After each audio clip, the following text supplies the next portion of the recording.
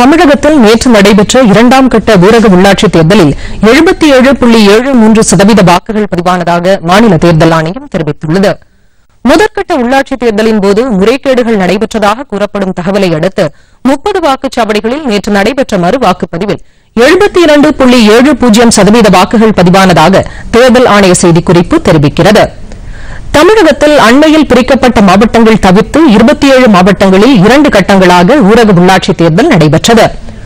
முதற்கட்டமாக கடந்த 27ஆம் தேதி நடைபெற்ற தேர்தலில் 76.19% வாக்குகள் பதிவாகியிருந்தது. நேற்று இரண்டாம் கட்டமாக 158 ஒன்றியங்களில் வாக்குப்பதிவு நடைபெற்றது. மொத்தம் 46,639 பதவிகளுக்கு இந்த வாக்குப்பதிவு நடைபெற்றது. வாக்காளர்கள் 4 வண்ணங்களில் தங்களது வாக்குகளை செலுத்தினர். பலத்த பாதுகாப்புடன் நேற்று நடைபெற்ற இரண்டாம் கட்ட உள்ளாட்சித் தேர்தலில் எந்தவித அசம்பாவிதங்களும் இல்லாமல் அமைதியான முறையில் வாக்குப்பதிவு நடந்து முடிந்தது. இரண்டாம் கட்ட உள்ளாட்சித் தேர்தலுக்கான வாக்குப்பதிவையும் சென்னையில் இருந்தவாறே மாநில தேர்தல் ஆணையர் பழனிசாமி காணொலி காட்சி மூலம் கண்காணித்தார்.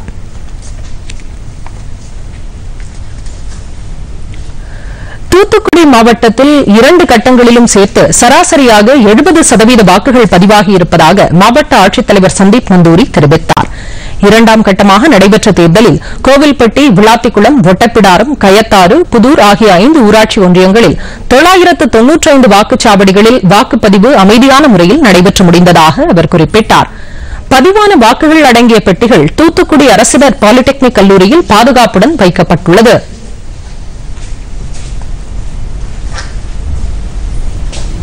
நேற்று மாலை 5 மணி வரை வரிசையில் நின்ற வாக்காளர்களுக்கு டோக்கன்கள் வழங்கப்பட்டு வாக்குப்பதிவு நடைபெற்றது.